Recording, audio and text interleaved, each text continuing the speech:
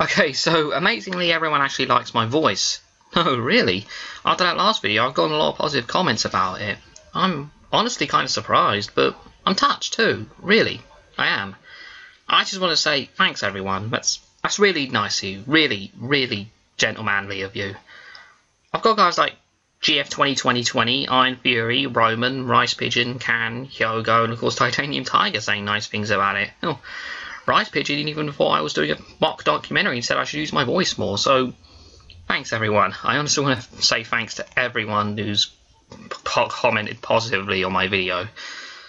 I'm going to do a slightly longer narrative video with my voice now, just like Rice Pigeon suggested. I used to be fairly camera shy, and in fact I kind of still am. I guess I'm tripping over my lines a little, stuttering and the like. But yeah. Anyway, this video is about a favourite game of mine that's also had a bit of an element of confusion that's kind of baffled me. I'm kind of hoping someone like Melvana might be able to answer for me, just to make me more certain how it goes. Anyway, it's about Mortal Kombat Trilogy, and this only applies to the CD-ROM version, the PC, DOS, PlayStation, and Sega Saturn versions, because this concerns the classic characters like MK1, Raiden, and Kano, who weren't in the Nintendo 64 version. Alright, for MK1 Raiden, Midway fully reused all of his sprites and animations from MK1, such as his win pose and his fatality, right?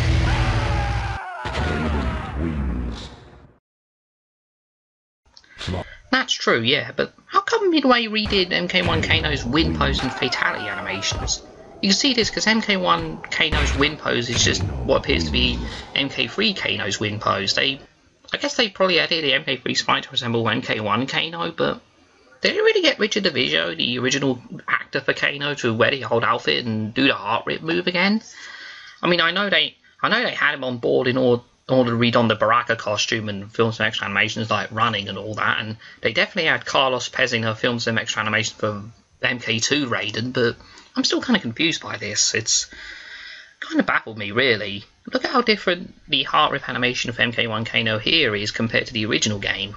Why did they change some of Kano's animations? I'm still wondering about that. I know they added extra moves for certain characters like Shao Kahn with the whole grab punch thing, but otherwise I'm frankly baffled. If you have a vague idea, let me know, guys. Thanks again.